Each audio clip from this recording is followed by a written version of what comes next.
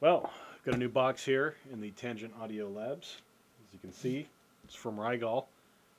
Inside here is a DS1102E.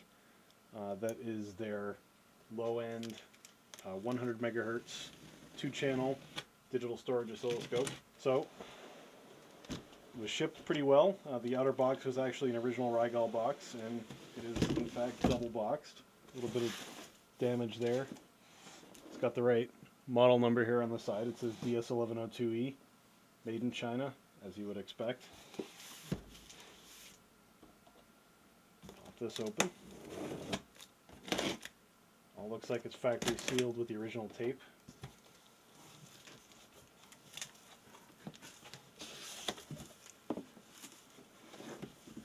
It's got a US IEC line cord tucked into the side here. Looks like a CD-ROM, packing list, maybe some instructions, and a couple of scope probes. We'll pull the scope out. In fact, there's a USB cable sitting at the bottom of the box. So the box is empty. The foam off, and boy is it cute. It's a little tiny scope. Reminds me size-wise of maybe an old Tektronix TDS210 or something like that. One of the early monochrome LCD portable oscilloscopes that I remember maybe from 10 or 12 years ago.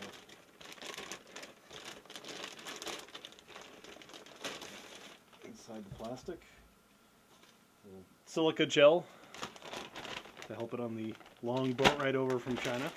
And there it is. It's pretty cute. 320 by 240 display. USB port on the front. Your channel 1, channel 2 inputs. External trigger. A test output, which is probably like a 1 kilohertz square wave. Ground on the front. Vertical, horizontal knobs. Trigger level.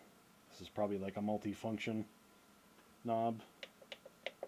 They all seem to have buttons behind them. The keypad is pretty nice. It feels like a rugged, solid unit. Over here on the side, left-hand side, there's the power cord, IEC input.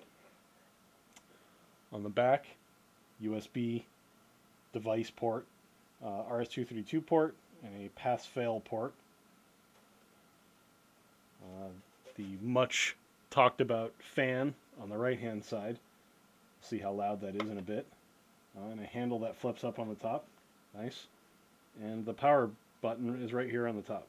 I thought one interesting point of comparison would be to look at the Rigol digital scope next to a classic 1980s vintage Tektronix analog digital mixed scope.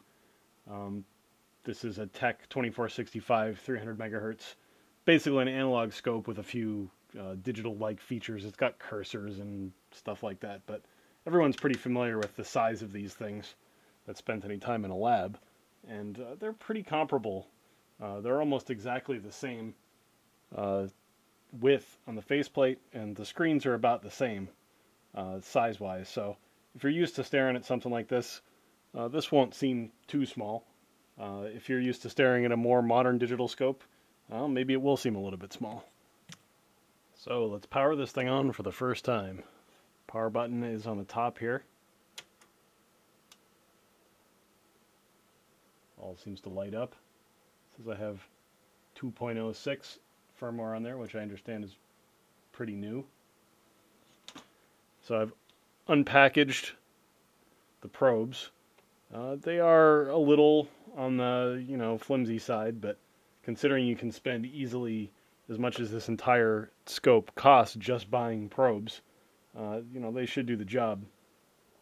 Now, what looks like the potentially worst bit about these probes is that these are stamped metal. The hooks, they're not actually wire hooks like better probe leads are, but, probably won't be that big of a deal. But they have 1x, 10x adjustment. They have probe compensation adjustment, and they do give you the tool for that in the probe package. So let's hook one of these up to the test input and see if we can figure out how to get it to trigger. Source channel 1. Oh, looks like it should be. There we go. Just had to set the trigger level. It's going to shut off channel 2 for now. Go back to channel 1. And so there we go. There's channel 1 functional. And I will just dangle channel 2 off of that as well. Turn that on. And that one definitely looks like it needs to have some adjustments done there.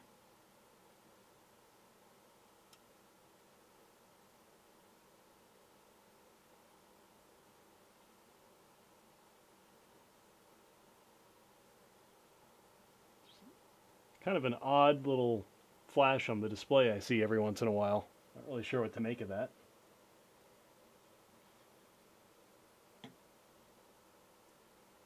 But there we go, we've got the calibration square waves up. Thought I would give you an unscientific but general idea of what the fan on this thing sounds like. It is actually a little bit louder than my initial impressions. So I've taken it up into a fairly quiet room in my house, and we'll turn it on here, and you can hear the characteristic sounds of the fan.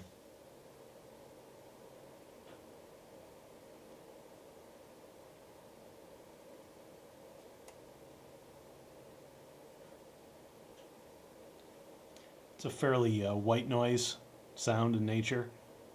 It's a gentle whoosh more than it is a screaming fan trying to push through grates that are too small.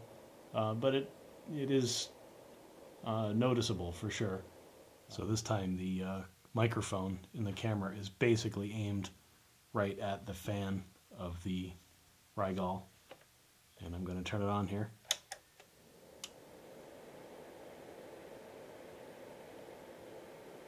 And obviously you really can't judge overall sound level from a YouTube video, but you at least get an idea of what the character of the sound is. And you can hear it relative to, say, button clicking.